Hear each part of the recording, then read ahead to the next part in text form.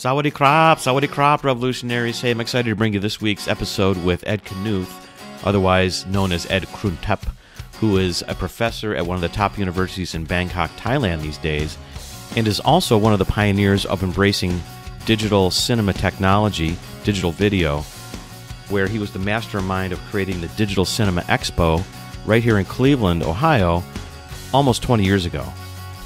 And speaking of cinema, this is timely because right now the Cleveland International Film Festival is going on, and we mentioned the film festival in the episode, so I just want to give the CIFF, as it's known here, a shout out. And if you haven't checked out the Cleveland International Film Festival, please do. It's one of the best film festivals out there. But before we get to the episode, I just wanted to share the results of the 25 episode listener giveaway last week. First of all, thanks for all your emails, by the way. So the winner was Dave B. from Colorado here in the U.S., and his favorite episode was episode 19 with Tom Mollier from iTruckers. Dave says in his email that he loves the outdoors, and listening to Tom speak so passionately about the outdoors in the episode really made his day.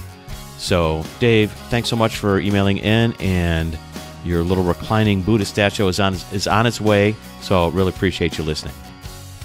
And when you get the statue, make sure you show it to all your friends and tell them about the show. That would be great. And again, if anybody out there is listening to the show and is really getting some value out of it, and is interested in dropping a review on iTunes or on the Facebook page, please do. It helps more than you know for getting the word out for the show.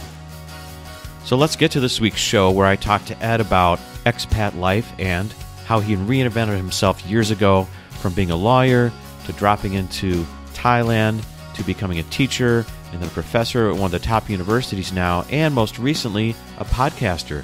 So he recently signed on to be the new co-host of the Bangkok Podcast, the top podcast in Thailand for expats. I love this episode, so let's get to it.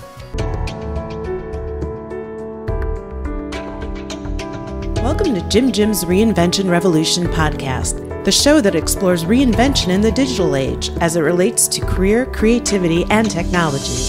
Stay tuned for interviews with professionals, entrepreneurs, and creatives that have reimagined success and are making a pivot.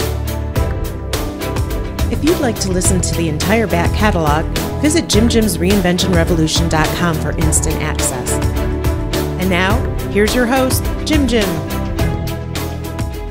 Hey everybody, this is Jim, and welcome to episode 26 of Jim's Reinvention Revolution podcast.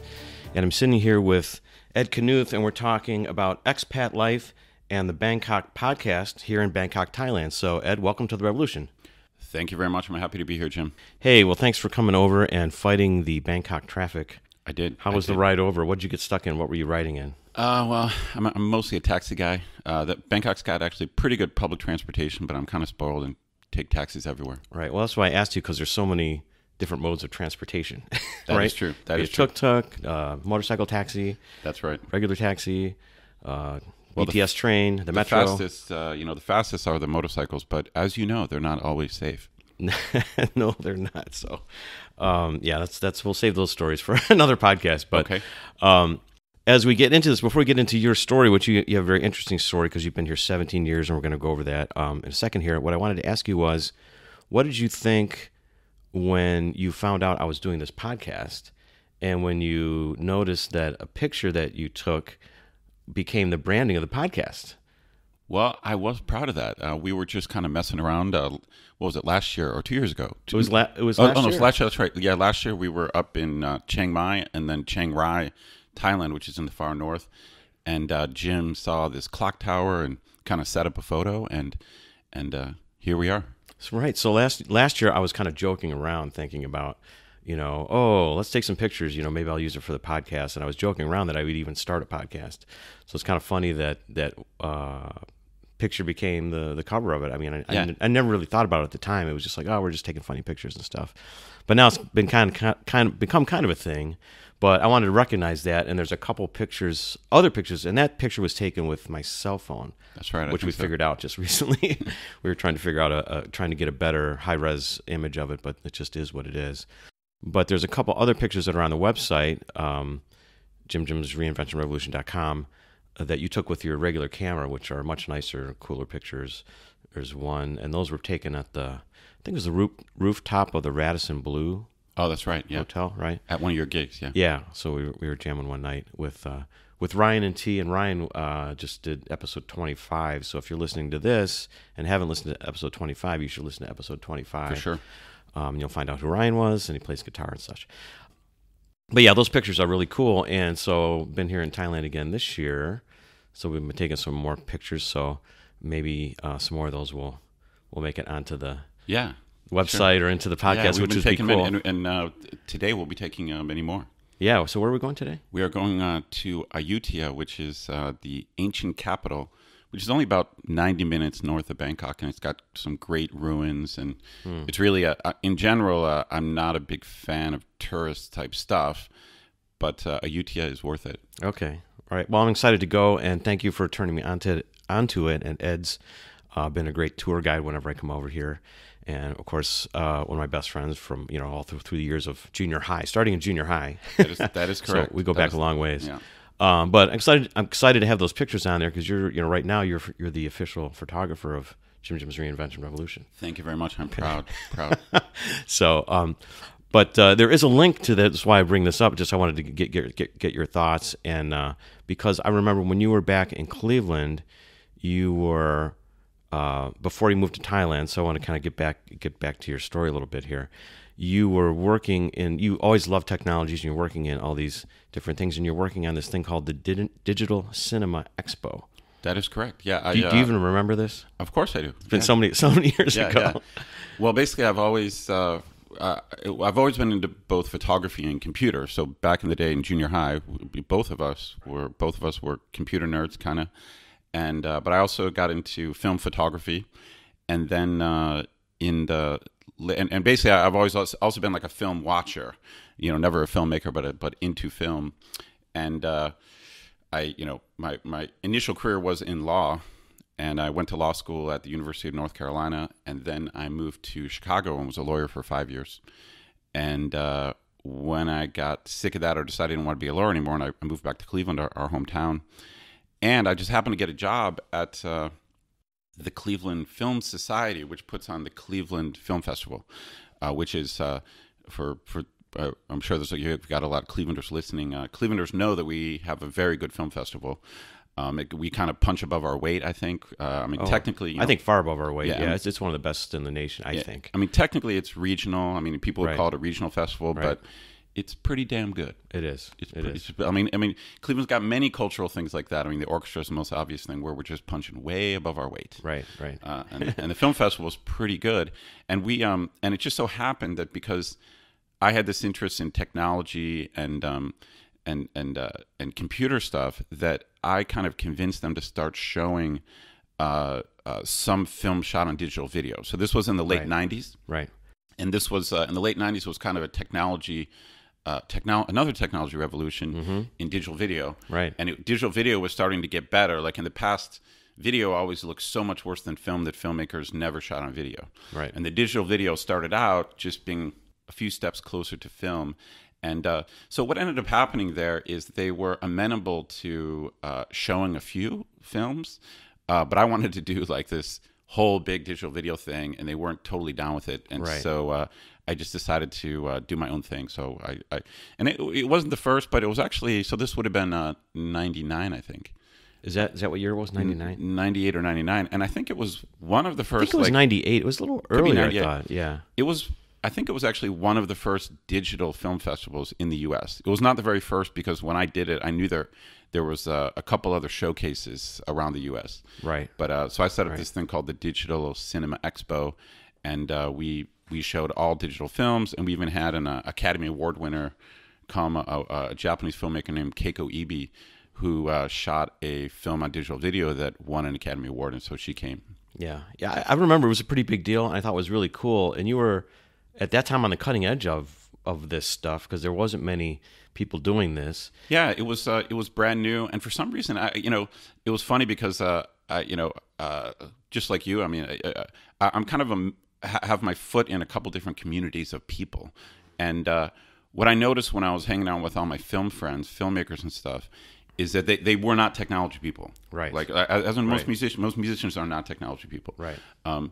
And what I noticed is that they, as film people, they just look down on all forms of video, which really At that time, because it was just starting to come up, people were really underestimating it. Right. That's right. Which really used to be true, and and once video went digital, and just I knew that anything digital is going to have its own problems and limitations, but it can get better faster. Sure. Because you can always just up the bit rate. Right. With analog stuff, you can't. It's not so easy to do that. Right. But with digital, it's got issues and problems and stuff.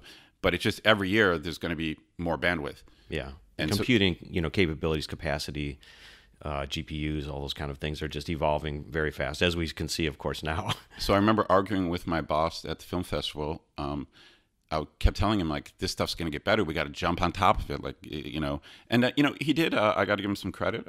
He was I would say he was somewhat open-minded, and he did allow us to show some digital video at the festival.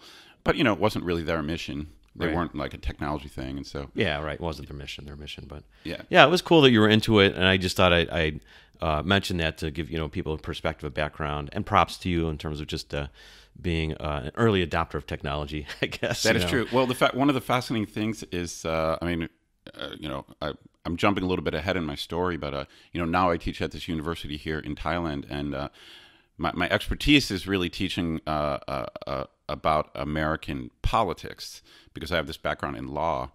But I also wormed my way into teaching American film classes and documentary film class. So it's like so my students right now are shooting films on digital video. Oh, really? Yeah. I didn't know that. You didn't tell me that you were teaching film classes. That's neat. That's Yeah. Cool. Well, let's circle back to your story a little bit. Thanks for just spending some time on that. So I just think it's very, very interesting and neat. And I think you could have done a lot if you stayed in like the digital cinema, lane. You could have really done a lot as it grew. Looking back on it now, man, you were really. Oh yeah. You could have grown that whole franchise of the Digital Cinema Expo and sold it off probably. And we were there early, man. all kinds of stuff going on. Yeah, that was really cool. And that was happening in Cleveland. So anyways, but you're still living in Cleveland at this time. And what was the impetus why you decided to dive into, basically moving and taking a job overseas when you really, at this point, as we discussed, hadn't traveled out of the United States much, really That's overseas at all? Well, as I'm sure your listeners will appreciate, I was trying to reinvent myself. It's really what was going on. Was that really like your thought process back then? Like, man, I got to change things up or do something different? Or it definitely was that. Although in a somewhat random way, which has some value. Like basically, I knew I didn't want to do law, and so this is not an uncommon thing among young lawyers where you get kind of quickly disenchanted. So after about 5 years as a lawyer, I was just realized I don't want to do this the rest of my life. Gotcha. But I did not really have an alternative plan. Yeah, because you spent so much time in school up until that point, and you're very focused and narrow, and you're like, oh my God, this is not for me. What do I do? Yeah, and now when I was a lawyer, I started doing some part-time teaching on the weekends and just enjoyed teaching, but I didn't have a teaching certificate, I never had a master's in education, so I couldn't really just all of a sudden start teaching in a formal setting. And I just happened to, through some friends, I happened to stumble on a job here in Thailand that was supposed to be a year-long contract. And it was teaching stuff that I could teach. It was teaching stuff like the SAT or the TOEFL, which is like the test of English as a foreign language, which is pretty easy for a native speaker to teach. Like you didn't really need proper training. It's not like really being an English teacher. You're just teaching the test. I see. And so they pretty much hire, the company I worked for here, they pretty much just hire college graduates. So I was kind of overqualified as someone with a law degree. But if you have a good college degree, they would hire you to come over here and teach tests, basically teach test stuff. Okay. And I really was uncertain about coming here for a year. You and I talked about it before I moved, and I really was untraveled. I mean, I think I'd gone to Niagara Falls, and I think I crossed the border into Mexico maybe. But basically, I was untraveled. Right. So I was really worried about it. And so I remember by email negotiating with my company and getting them to reduce the contract to 6 months, which is funny because Yeah, they wanted you to be over here for a year, right? yeah, and I was so uncertain. I was like, a year, I don't know if I can do that. Right. And basically now that was 17 and a half years ago. Yeah. So I didn't pretty really insane, right? Yeah. So it was a really big deal, and but it was, like you said before, it was somewhat random in that I was just like, I got to do something I've never done before. I got to just roll the dice and see what happens, and get some kind of worldly experience. Like obviously I've been in school my whole life, and then I had some work experience. Right. But that's not the same as just kicking around and seeing the world. Exactly. So yeah, I think it's fascinating, and that and I'm sort of kind of coming to this part maybe just over the last few years. I mean, I've traveled a bunch for work, being in the corporate world, and got to go to Japan and Paris and Germany and different places when I worked for General Motors or was in telecom, which is cool, and it kind of informs you. But it's different going over and spending longer amounts of time in a place to really kind of get to know the culture, or even living here and having to deal with just the structural things of a bank account and visas and all those kinds of things. So, I mean, at least you had an entree into coming over here. But what was the culture shock like when you got here, having really been untraveled, and you get here, and what did you think of this place when you got here? Like, what were you thinking? Like, oh man, this is too much for me, or this is crazy, or I want to go home? Or well, it's a great question. I probably have my answer might be too long, but I guess I guess we got some time. Yeah, well, that's the beauty of podcasts. It's long form conversations. Basically, I knew very, very little about Thailand before I moved over here. I'd actually utterly coincidentally, I happened to date a girl in college who was American, but who had gone to international school in Bangkok. So all I knew was her stories about living here. I didn't know much about it. Was there a choice? Was there a choice when you found these openings of different countries to go to, or this just one in particular? I probably could have. This one in Thailand? This one in particular was just here, Okay. like only here. So I didn't really have a choice. I got you. I knew very basic things about Thailand. Right. Elephants. Thai food. Elephants. Okay. Orchids. Thailand's known for its Right. orchid. I had some vague associations, and I remember when I got on the plane in Cleveland. I had a layover in LA. I stopped in LA for a couple of days, and then in the LA airport, I went to the bookstore, and I was thinking, I better read something about this country that I'm going to go live in. Right. So I bought the book. Time to get serious while you're on the plane. There's actually There's actually a series of books labeled Culture Shock, and it's like Culture Shock, Laos, Culture Shock Cambodia. So I grabbed the Culture Shock Thailand book. Oh, I never heard of those. Yeah. I'll have to check that out. Yeah, That's cool. It's just another travel book, Yeah, but they right. focus on culture. Gotcha. So I grabbed the book Culture Shock Thailand, and I read it on the plane. Mm-hmm. And it's interesting, now that I've been here a long time,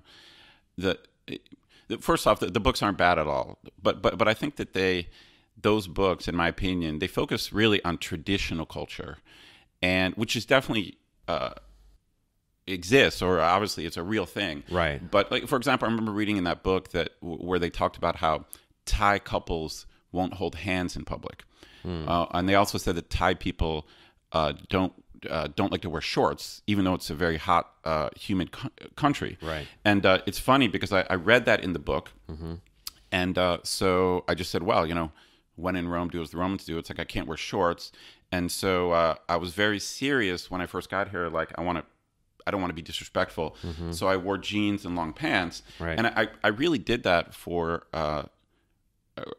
I ended up re-upping my contracts, so about the first year, I just didn't wear shorts at all, and then I just started opening my eyes, Just watching to see what everyone else was doing. Instead of just following the book, and Right. I'm looking around and I'm like, wait a minute, like a lot of Thai people are wearing shorts, and I'm like, oh wait, there's a Thai couple holding hands over there, and Right. and I realized that They were just looking at it from the traditional historic point of view. That's this right. is kind of how Thais would be and normally. also, Right. I can't. I'm no expert on Thai history or even Thailand. I guess compared to most of the listeners, I know more because I've been here. Right. But if you want to understand Thai culture, the one key fact to realize, the one overarching fact, is that Bangkok is very different than the rest of the country. That's like the overriding thing that makes Thailand very different than the United States. Right. Because in the U.S., we have a lot of regional differences, and everyone realizes the regions are not the same.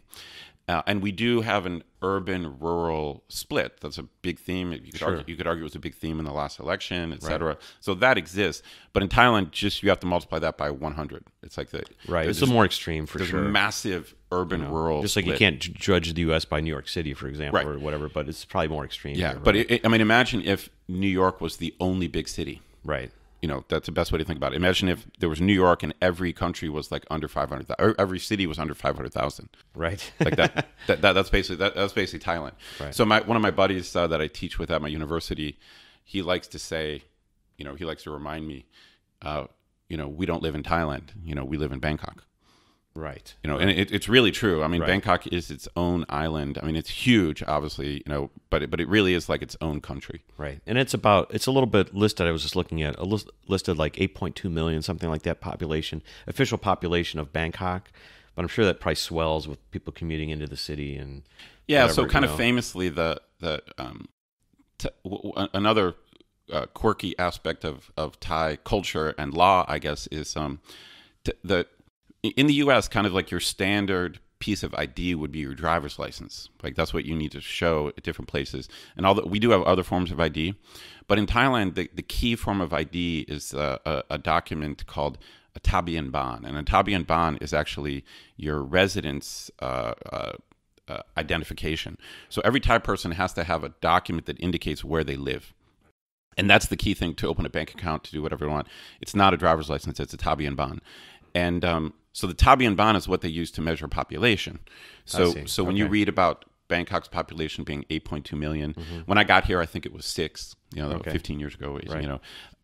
That's actually just the tabian bans in Bangkok. I see. So the actual population is now probably 12 million in terms of people who live here, because their property registration is just outside the city because they come here to work for years. I see, right. But they're still on the tabian ban for outside the city. I was going to say it feels like it's bigger than 8 million, having traveled around a little bit. I think it's 12. It could even be more. Yeah, because when you get on the BTS trains, you're like, wow, this is a lot of people, and they're like, you're queuing up in lines everywhere, and it's very... it's huge. It's huge, yeah. It's huge. But it's interestingly, it's sort of kind of like this moving, kind of growing organism where everything seems to work together more smoothly than other places I've been, though. Well, it's interesting.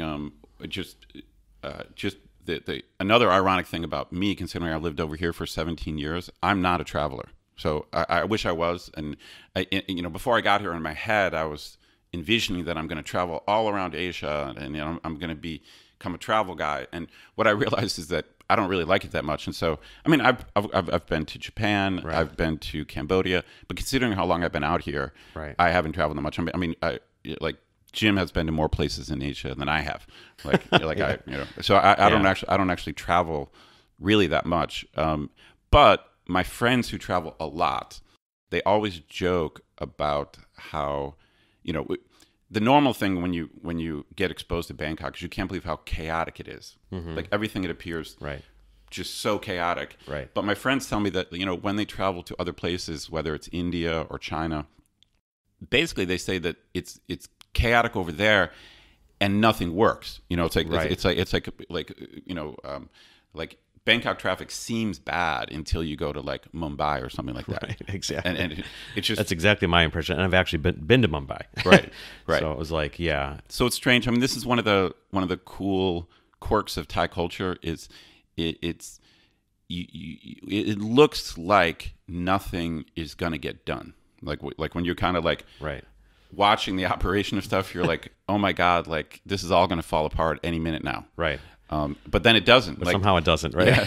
It's like Thai people are actually pretty good at getting stuff done. I mean, all things considered, even though it doesn't look that way, or their style is very different than in the West. I think that's the world, the way the world spins. Things are different. It's just a culturally different place. But cool. Well, okay. So let's go back to a little bit. You drop in. You're working on these contracts. I guess initially that you're like, hey, I had to re-up after 6 months, or you re-up for another year.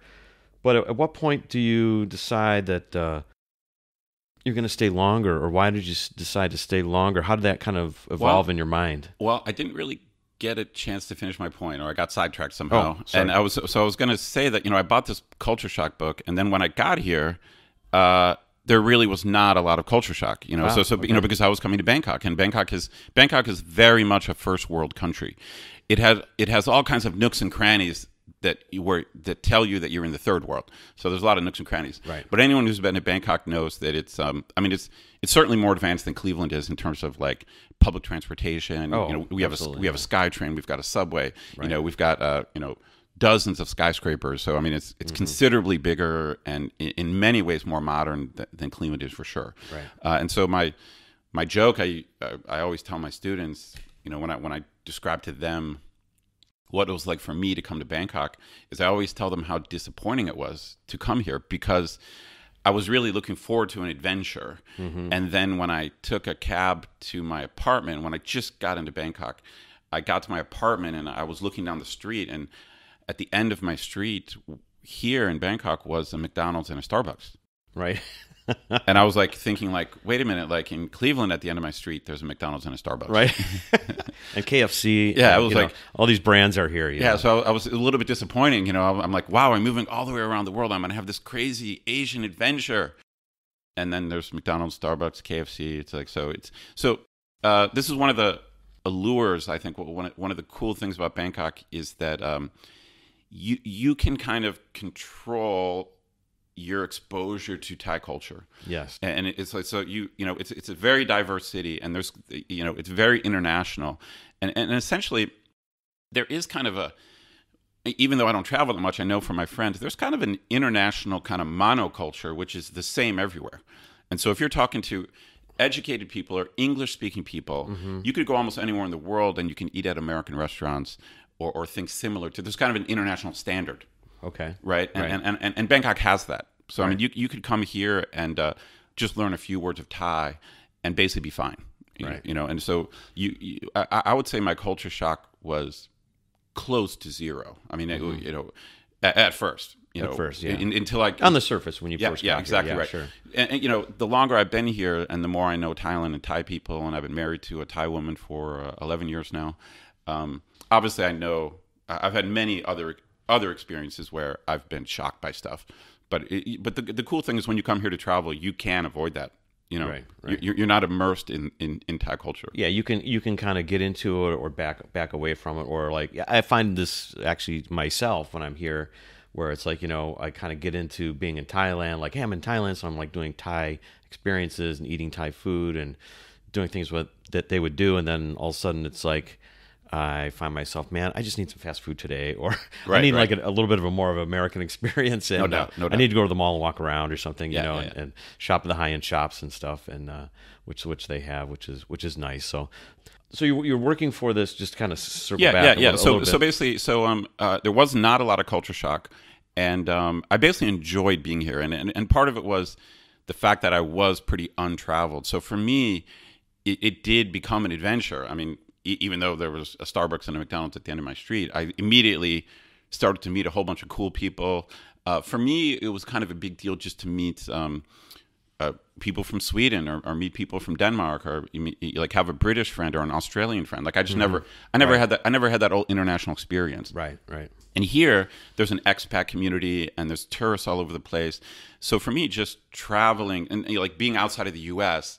was pretty mind blowing. So for me, my cultural experience that made it cool was not so much being in Thailand specifically. It was actually just being outside the U.S. Yeah. And so my, you know, whenever I meet Americans, either here or when I'm back home is more appropriate, you know, I always tell them, leave the United States. Like that's my advice. My advice to all Americans is to get out. Right. Because I think it gives you such a perspective on the world, and it like from inside the U.S. it's just hard to get to get a sense of what it's like around the world. And when I say get out, that's not meant to be anti-American in any way. So I'm definitely not one of those expats. Like I'm living over here and teaching about the United States.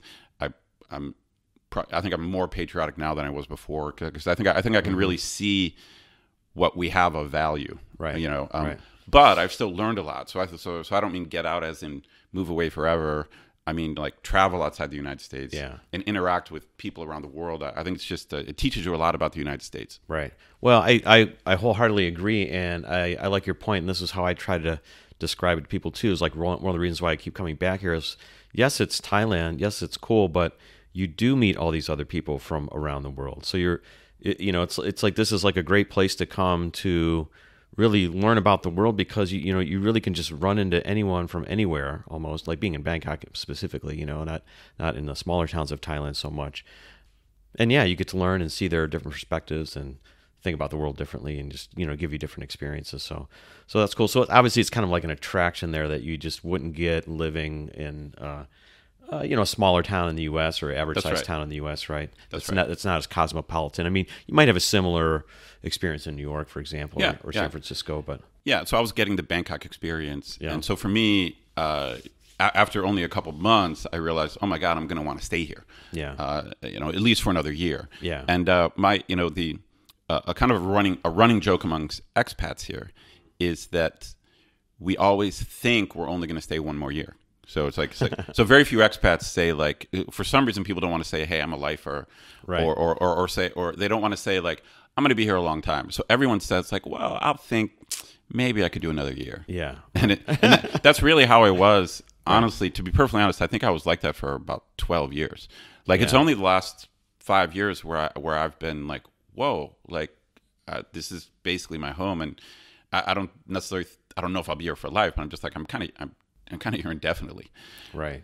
Which was obvious to anyone else after 3 years or something, right? Yeah. But honestly, like, every year I was always thinking, and like, should I do another year or not? And like, it was actually kind of a decision, right? And then it's really only the last 5 years where I just stopped thinking about it. Right. You started being more comfortable with the reality of the situation instead of the romance in your mind. Yeah. Took me a long time. Right. Yeah, because I remember, like, we have obviously mutual friends at home in Cleveland. We talk about it once in a while. And I remember this, once you were here, like 3 or 4 or 5 years, we'd be like, yeah, I don't think he's coming back. What's he coming back to? I mean, it's fun over there or whatever. And, you found a good job and such. So in talking more about some, the expat experience, I think some of the things that people worry about when they go to foreign countries, or if they were going to live in a foreign country, is the structural things, the bank accounts, the visas, and how do you and healthcare. So one of the things, like in a first world country, especially like the United States, especially being in Cleveland, for example, is we have great healthcare there. It's one of the top hospitals in the country, in the world, Cleveland Clinic, etc. But what's the healthcare system like here?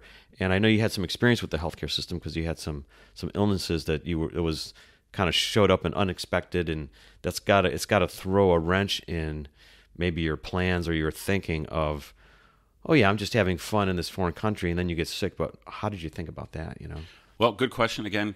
Probably a long answer, but yeah. So I was here about 2 years, and pretty much out of the blue, I was diagnosed with a form of abdominal cancer. So, the story is actually pretty simple. I just had some stomach pain.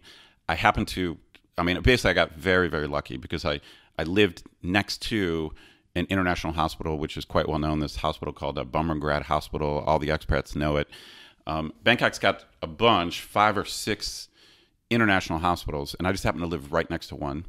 And also, coincidentally, I have pretty bad allergies, and so I had like an appointment with my allergy doctor that day. Oh, interesting. So I just woke up with stomach pain, and I went to go see my allergy doctor, and she was like, hey, you should go see an internal medicine person, or sent me down to talk to someone else. And the guy felt around on my abdomen, and he's like, hey, let's do an ultrasound and see what's going on in there. And 20 minutes later, he's like, you have a tumor. Are you free next Tuesday?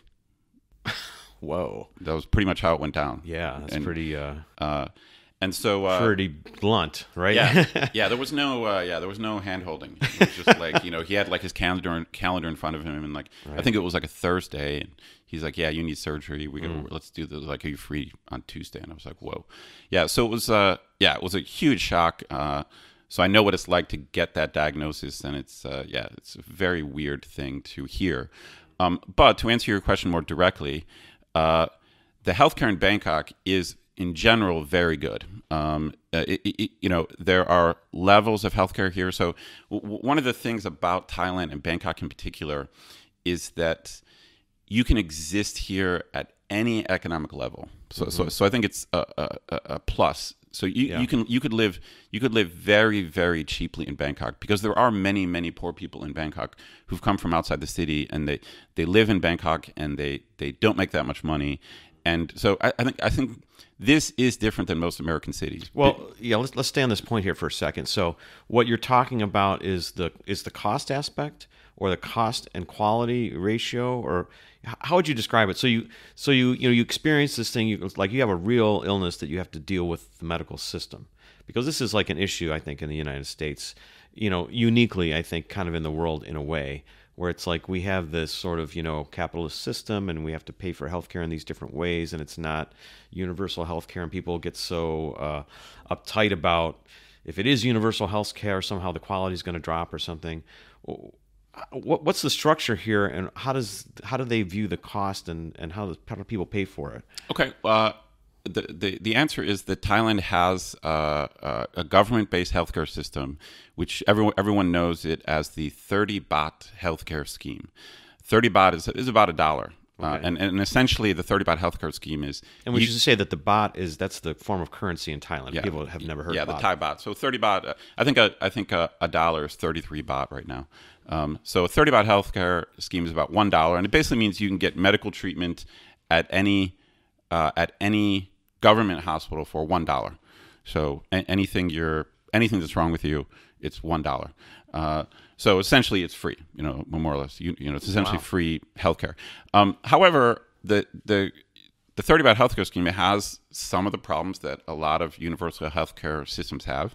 Mm-hmm. I mean, obviously, as you guys know and your listeners know, it's a complex debate. So, right. But so the government hospitals do tend to have waiting lists, especially in Bangkok, because it's so crowded. Right. So I've actually done, because of my cancer treatment, I basically had a tumor removed, which was surgery, but I avoided doing a more complex exploratory surgery to see if the cancer had spread. So I had a couple options. Okay. And the surgery to remove the tumor was fairly easy to do, but another treatment option was to do an extensive surgery looking at lymph nodes and stuff like that to see if it had spread. But I chose an option called surveillance, which is really just keeping a close look on your body to see if the cancer is still there. I see. And so basically I had to do I did 20 CT scans over 5 years. So I started out with 6 CT scans the first year, 4 the next year. And so they give you a whole bunch of CT scans, and they start spacing them out. I gotcha. And right. It's just the CT scans are just to check. So I took that option.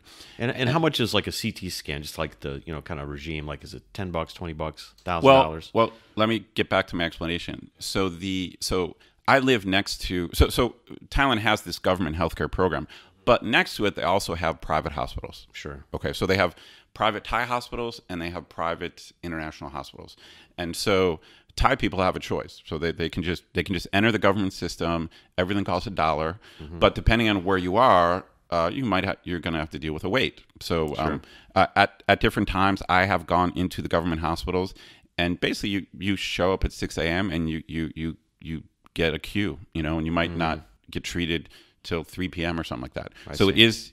It is a wait really? here. Okay. It is for real. That's but what I know from experience and what my friends have told me and what I've read is that it really depends on where you are. And I have Thai friends as well as some foreign friends who sometimes what they'll do is they'll just go to a town outside Bangkok. Sure.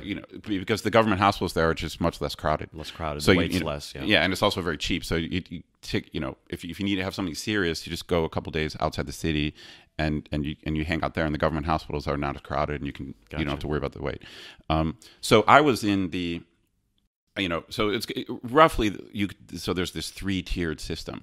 There's the government hospitals, which are almost 100% Thai. If you go in there's almost no white people in there. Right. Just a few guys like me who've lived here a long time. Right. Sometimes, Yep. And then you go into like private Thai hospitals, which is still mostly Thai, but some foreigners there.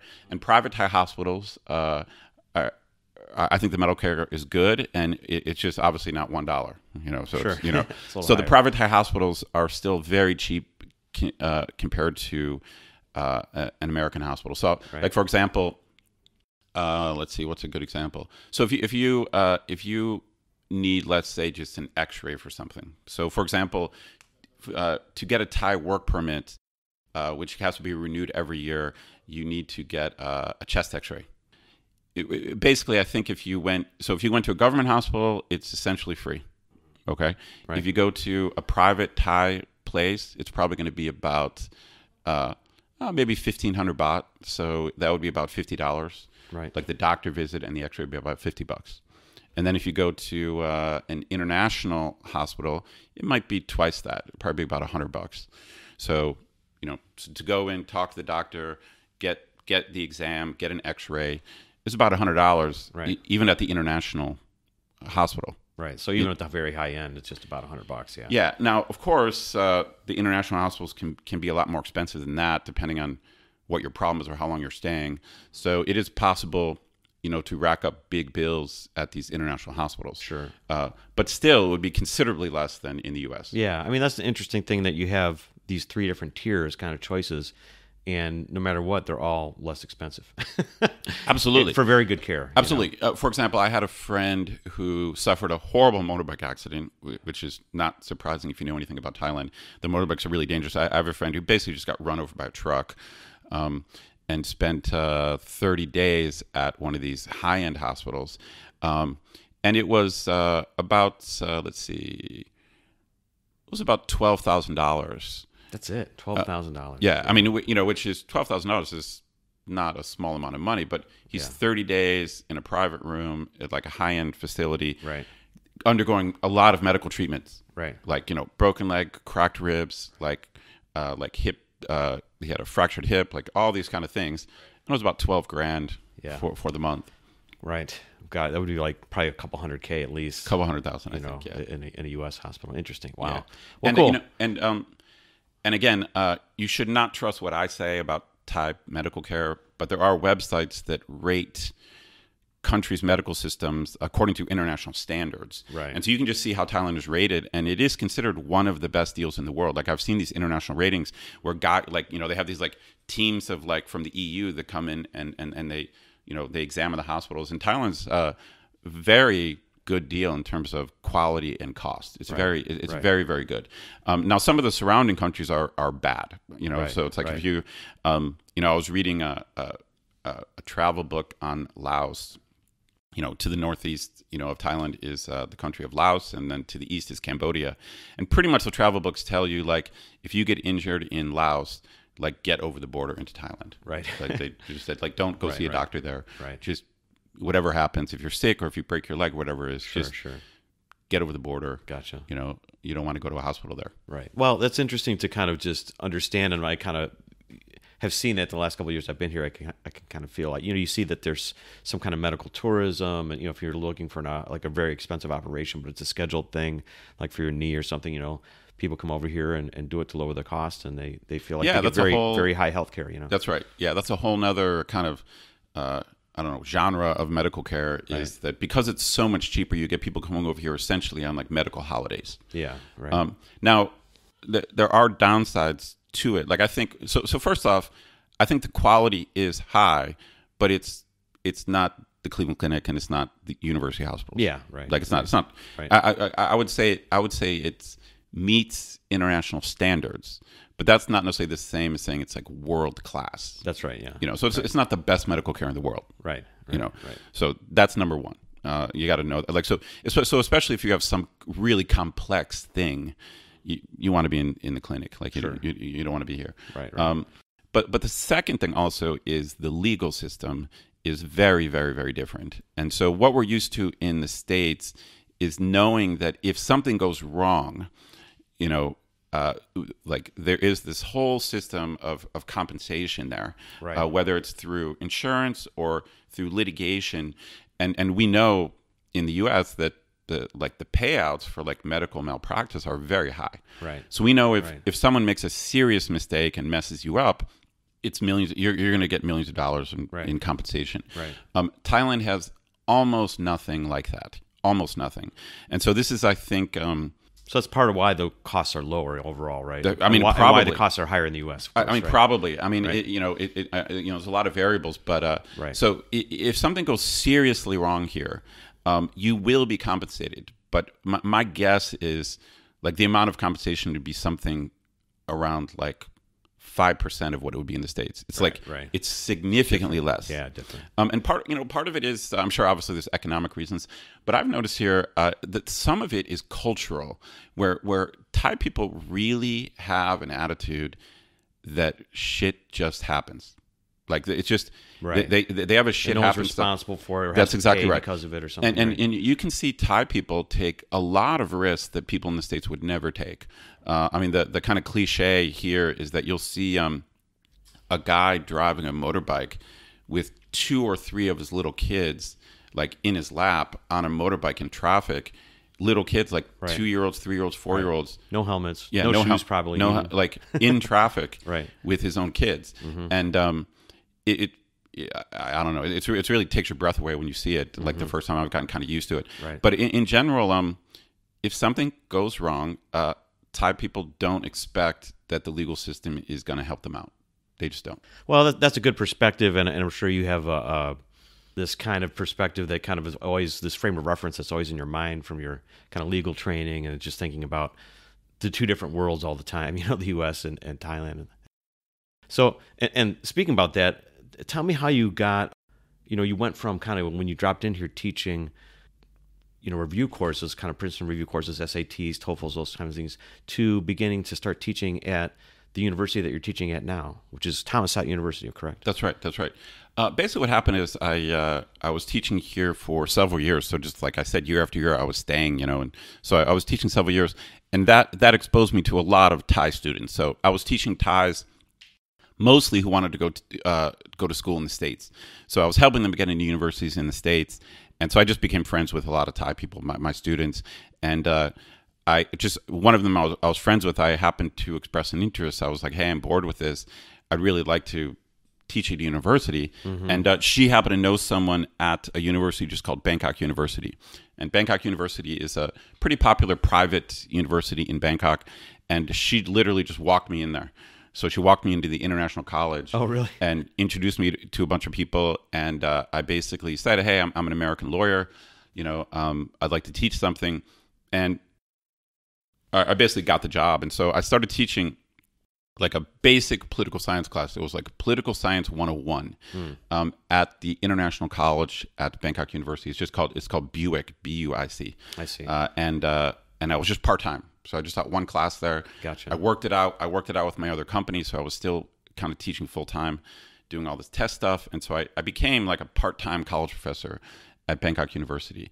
And I loved it. So for me, it's more interesting than teaching the test stuff. Mm-hmm. But I learned a lot about the Thai university system. And essentially, Bangkok University, I had some good students there. But I felt like it was not all that competitive. It's really, to me, it wasn't really the students' fault. It was kind of the way it was set up. And, this was a long time ago. I guess things could have changed over there. What style or what kind of level of university is Bangkok University? What would you liken it to something in the States? Is it like a Tri-C? Is it like a Cleveland State or a tough call? I mean, I think probably Ohio State or something. It's really hard to compare levels like that. But to me, it's probably something more like a Tri-C. And that's Tri-C, like a Cuyahoga Community College, sort of community college level. Tri-C is only a 2-year school, though. This is a 4-year school. Yeah, 4-year school. And like I said, there were some good students there, but in general, and I think I'm allowed to say this, but in general, it's like the entire Thai educational system has a lot of work to do, I think, compared to not just U.S. systems, but just to meet international standards. Like the entire Thai educational system, especially outside of Bangkok, has huge problems. So if you look at meaning looking at like junior high and high school into college, or just everything, just speaking college, the whole system. Okay. I mean, if you look at like Thai students' performance on international tests, even in things like math, which we have the stereotype that Asians are good at math, and Thais are good at math in some respects, but just internationally they don't perform very well. But a lot of the problem is this distinction we talked about before. Like Bangkok schools tend to perform okay, but outside of Bangkok they tend to perform like very poorly. Yeah, I think it's just like any country, like the smaller towns, it's just a little bit tougher. Less resources, less population that makes you competitive. The population makes you competitive. That is true. That is true. And so what happened is I was teaching at Bangkok University part-time, and I just decided I wanted to check out like a kind of a more competitive university. And I had a buddy who had a PhD in economics, and he was teaching at this university called Thammasat University, which is considered one of the best universities in Thailand. A lot of people, there's kind of like 3 big universities in Thailand that traditionally that have good reputations: Chulalongkorn, Thammasat, and a university called Mahidol University. And of course, there's many others, but those are kind of the big 3. Gotcha. And the kind of traditional way people think about it is that Chulalongkorn is the best university and Thammasat is the second best. It's kind of and some people make analogies between like Harvard and Yale and things like that. Gotcha. But it's actually way more complicated than that. It really depends on the program you're talking about. Right. And my experience, and I'm not afraid to say it, even though I teach at Thammasat, just in my experience, when it comes to international programs, I think that Mahidol has done a better job of reaching international standards. So I know some professors over there, and I've interacted with a lot of students, and so my university now, we're really trying to raise the standards of the international program that I teach in, because we don't have that many. Like I think at Thammasat we only have about 6 programs in English completely at the university. Okay, yeah. So explain that. I was just going to ask you, what do you actually teach, and do you teach in English? Yeah, everything I teach is in English. My Thai is another whole nother topic, but my Thai is basically horrible. Okay. That would be the it's much better than mine, but that would be the short way to say it. My Thai is horrible. Okay. But yeah, so I couldn't teach. I didn't know why I could teach in Thai. So yeah, so international programs in Thailand 15 years ago were actually pretty rare. Like where maybe a university might have 1 or 2 programs in English, but since I've been in Thailand, international programs have kind of exploded. So it's kind of they've gotten much. So because they're taught in English, is that kind of define what an international program is? Yeah, that's what I mean by by international. I mean it's taught in English. Okay, so because I would think that like in Thai, if you're going to high school in Thailand, some of the classes might get taught in English. No. Well, because you're trying to learn, or whether they would just call that the international program or something. Again, I group it into 3 categories. Actually, this is how I understand my students that I see.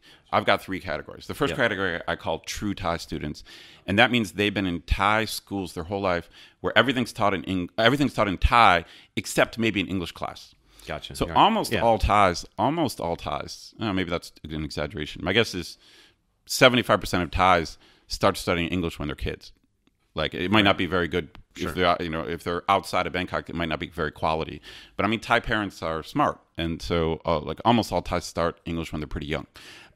But I call a true Thai student someone who's been in a Thai program. And a lot of my students, when they show up in my program at university, they have maybe 12 years of English, but they've never studied in an English program before. So they've only had English in English class. Right. Sure. Okay, like in the States studying Spanish and Spanish. I was going to say, if anybody remembers like their Spanish that they learned all 4 years in high school, like good for you, because I don't remember that much. Right. Well, that's what I did. You wouldn't be able to then you're not using it every day, Well, you wouldn't be able to then go to a Spanish university and study all your classes in Spanish. That's right. Yeah. Definitely not. Yeah. So what my students do is they show up and now they've got to study everything in English. Right. So that's a true Thai student.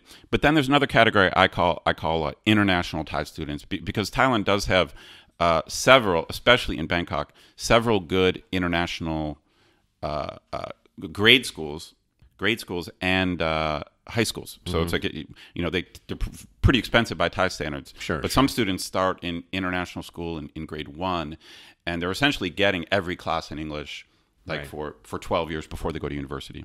And then the third category of students is what I call a true international student, because some Thai students do go overseas either for high school or university. I see, right? Sure. So I do get, sometimes I get students in my college program who they went to high school in the States. Gotcha.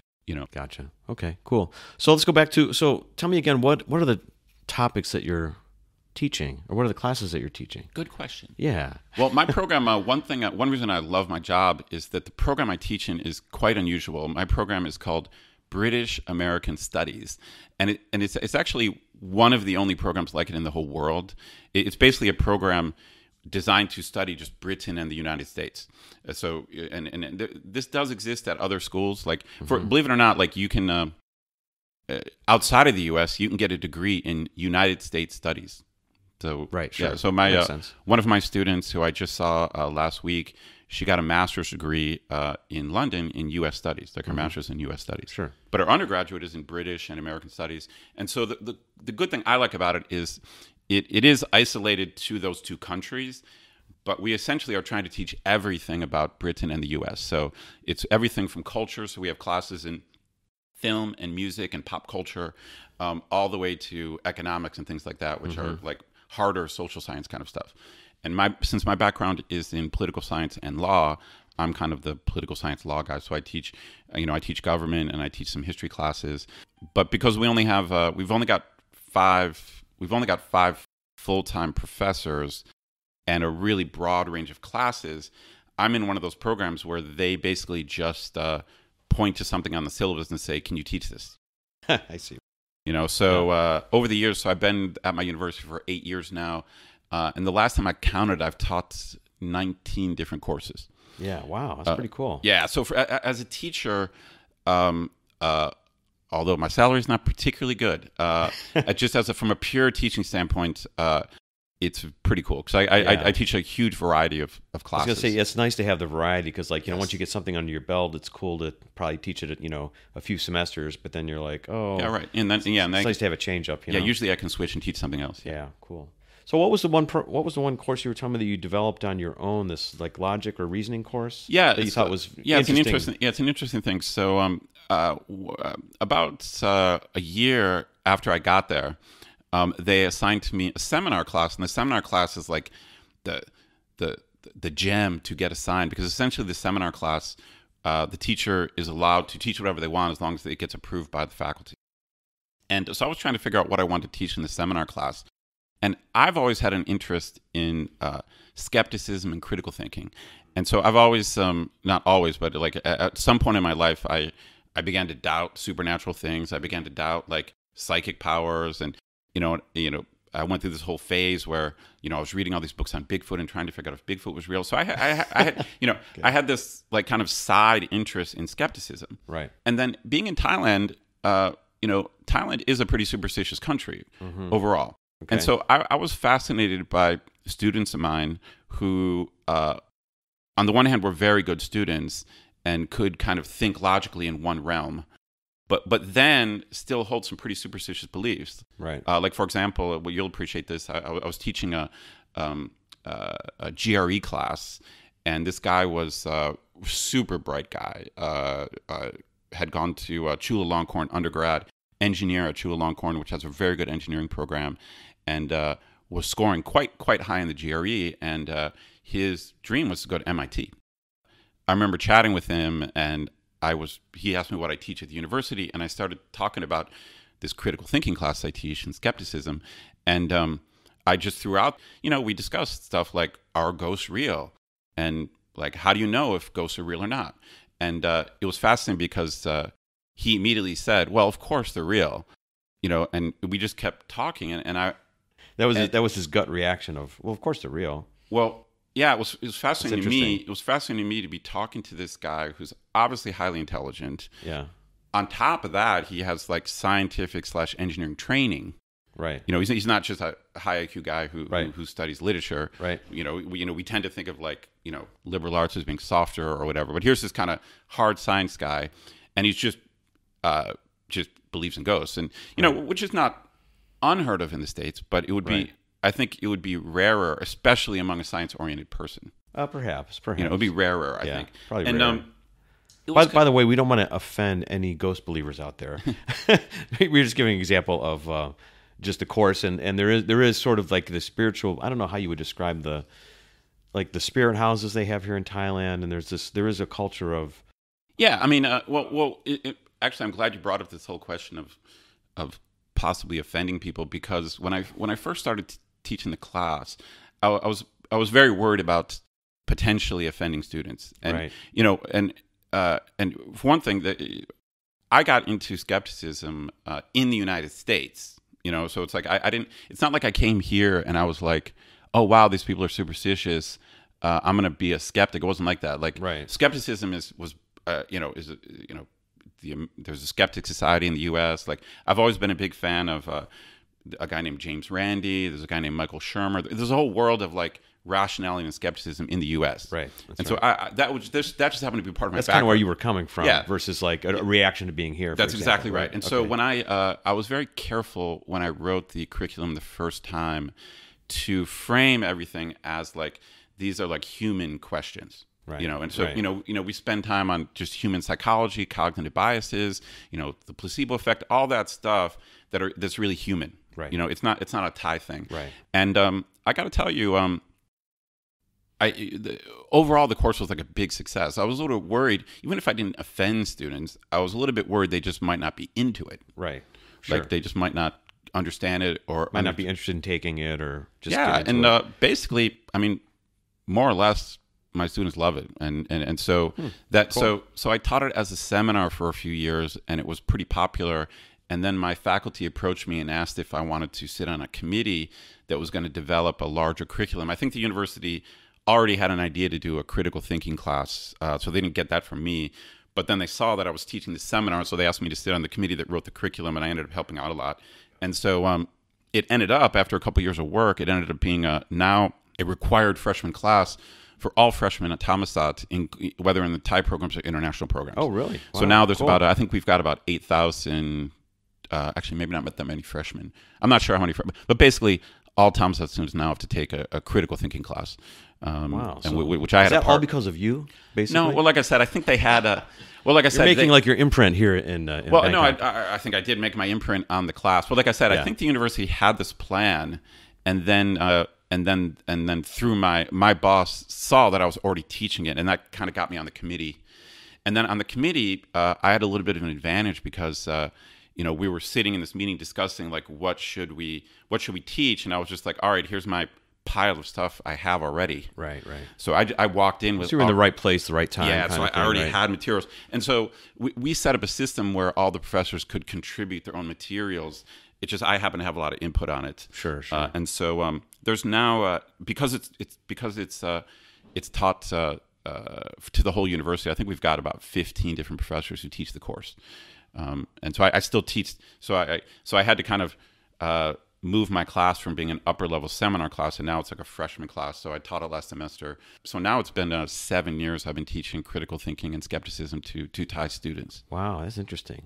Well, speaking about putting your imprint on things and having an impact here in Thailand, especially in the international community and the expat community, that now you recently told me it was recently announced that you're taking over or becoming a co-host of the Bangkok Podcast. That is correct. Which is for expats. That is right. So how we have to talk about this. How did this happen, and how did you get involved in this, and how are you now going to become a podcaster? I think it's kind of funny because I started this podcast, and I didn't know until I got here this time that all of a sudden it's like Ed is going to be on his own podcast now. So. That's right. Yeah, it's really because last year when you were kind of discussing maybe doing a podcast, it was not anywhere on my radar at all. Like I just was not thinking about it at all. But obviously I've been here a long time, so I do actually have some friends.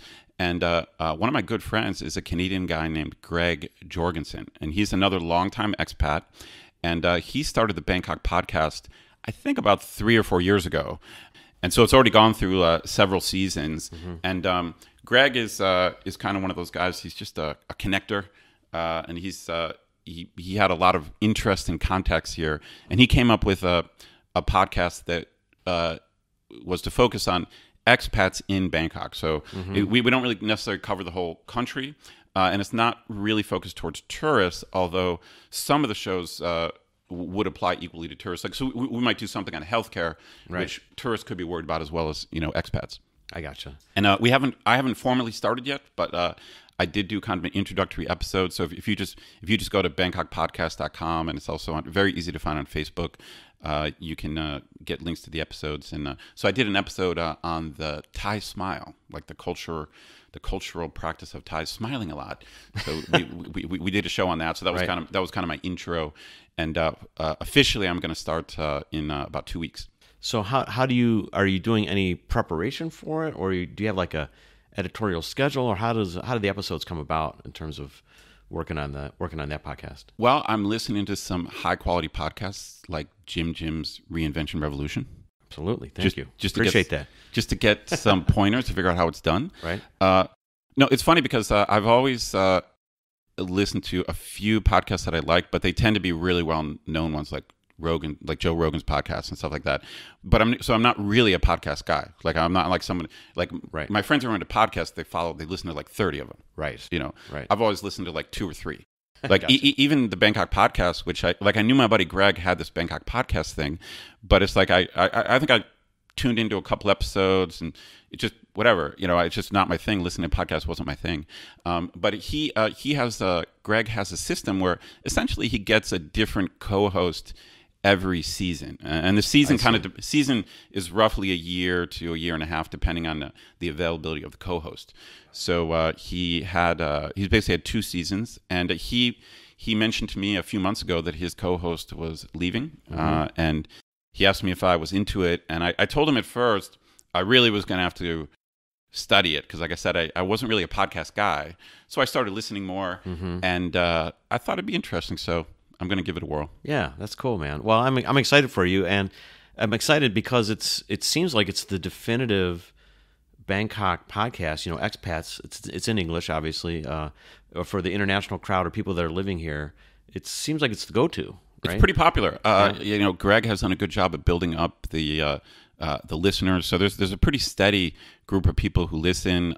They also do meetups, and the meetups are pretty popular. The expat community in Thailand, or especially I should say in Bangkok, is pretty tight. It's very easy to come here and immediately meet a group of international people. Right. It's very like I said before, the culture shock coming here is pretty low. Like there's just like systems in place for you to whether it's hotels, hospitals, malls, and then these meetups, and it's just very easy, I think, to get integrated here. Right. Now, the longer you're here, the more you will experience culture shock, but at first it's pretty easy. Right. Yeah. That's what I tell people too. It's like this is an easy place to drop into if you haven't done a lot of international traveling, for example.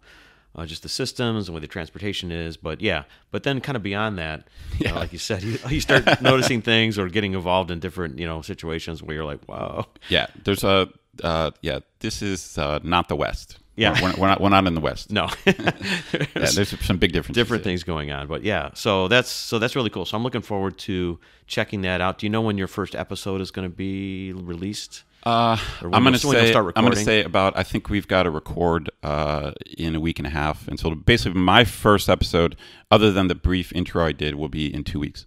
I see. Okay, so maybe by the time I get this episode released, people will be able to check out Bangkok listen Podcast. Listen to your first episode for sure, because this will probably take me a week or two to get produced. I got one in the can coming already, so cool. Well, we've got a few minutes left, but I got a couple of questions before we get out of here that I'd like to ask folks, and one is kind of the role you see of, and especially you because you have this background and interest in technology. One is as technology keeps evolving and it's kind of forcing these different business models and different reinventions of the world, technologically speaking, how are you dealing with it in terms of, being here as an expat or being into, digital photography or, kind of, the gadget universe?